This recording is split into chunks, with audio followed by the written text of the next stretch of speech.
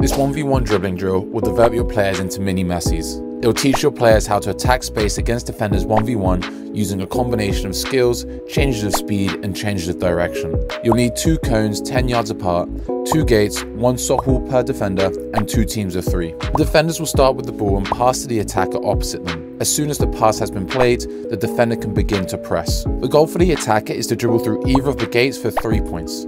If they cannot dribble through the gates, they can turn back and dribble past the cone they started on for 1 point. If the defender is able to win the ball back, they can dribble past the cone that the attacker started on for 1 point. For any of the points to count, players must be in control of the sock while dribbling through the gates or past the cones. As the defender approaches the attacker should slow down their speed and take smaller touches. The attacker should use a combination of quick body feints and skills to convince the defender they're going in one direction when actually they want to go to a different direction. They should then take a big touch to the space combined with a sharp change of speed to accelerate away. Swap roles to ensure both teams have defended and attacked, with the team having the most amount of points at the end of the round winning. 1v1 Chaos is another fantastic drill that encourages attacking intent with the ball at their feet. Like, subscribe, peace.